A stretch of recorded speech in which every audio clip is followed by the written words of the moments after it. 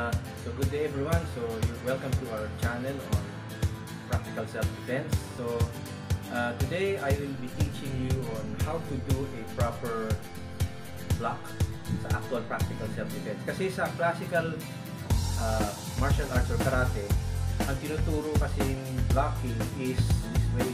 So when you do an inside block, ilalagay mo yun dito sa ilalim ng kilikili, ganyan. 1, and then brush, and 2. Ganyan. Other way around, lalagay mo sa ilalim ng kilikili, and ganyan. 2. So that's the inside block. Yung outside block kasi, you have to do it here. 1, lalagay mo rito, then 2. 1, 2. Ganyan. That's classical karate. But in actual, kaya lang sa actual life, sa actual sparring, based on experience ko, that doesn't work. The most that I was able to use sa actual sparring is the downward blocking, ganyan. But kasi yung sipa, medyo mabagal, makikita pa ng mata mo yan. So this is the most that I was able to do, downward block.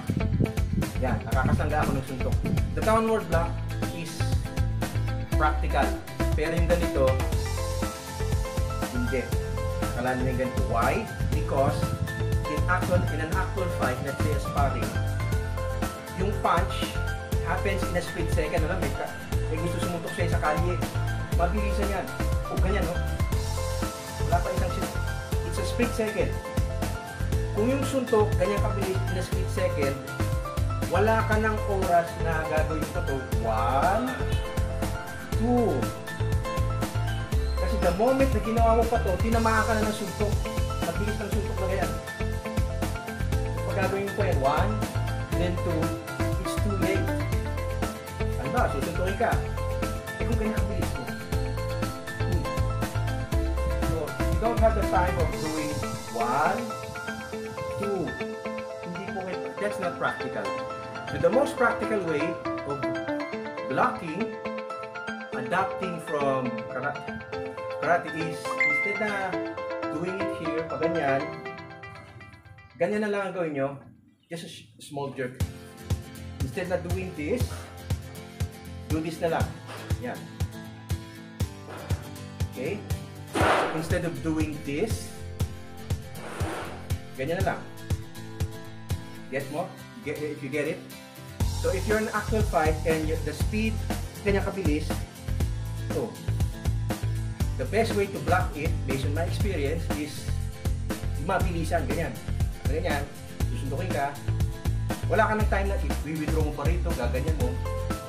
Best way to block is, yung iba, binubuksan na ganyan para mabilis. Yan, or jerk. Jerk na lang na ganyan. Or if you want to use the outside block, instead na gaganyan ka pa, ganyan na lang. Okay, from this view, ito susumuntok sa'yo, dito sa chest area, ganyan lang. Or pag ganyan, jerk na lang. Ano? Okay? So, I hope this is a helpful advice. So, if you're going to an actual street fight, wag naman. Best to block yung attacks just using a jerk motion. Yan. Ganyan lang. Ganyan lang.